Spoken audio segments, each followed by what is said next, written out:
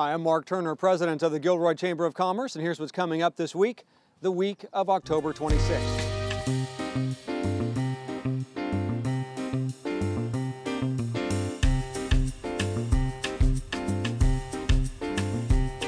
Well, there's a week to go with our Pumpkin People contest. You have another week to go out and check out all the Pumpkin People displays, as well as the Pumpkin People Restaurant Passport contest. You can still go to some of the restaurants here, and there's a great listing of restaurants.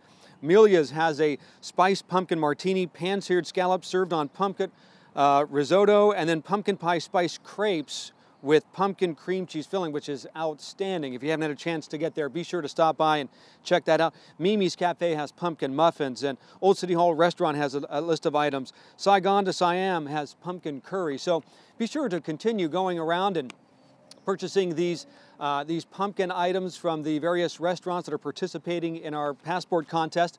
Once you fill out the passport, be sure to get the stamp on those items from those restaurants, and then you can return the passport to the Chamber of Commerce office, where we will enter you into a drawing for a 2-night stay in South Lake Tahoe. But you have to go check these out. You got to get the passport stamped and then return that to the Chamber office.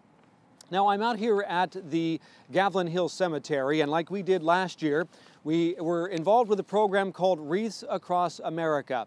It's their effort to make sure that there's a wreath placed on every veteran's grave across the country at Christmas time. And so we're participating again this year. The Wreaths Across America Day is actually on Saturday, December 12th. Now, we are trying to raise enough of the, to sponsor enough of the wreaths to make sure that every veteran in South County has a wreath placed on their grave.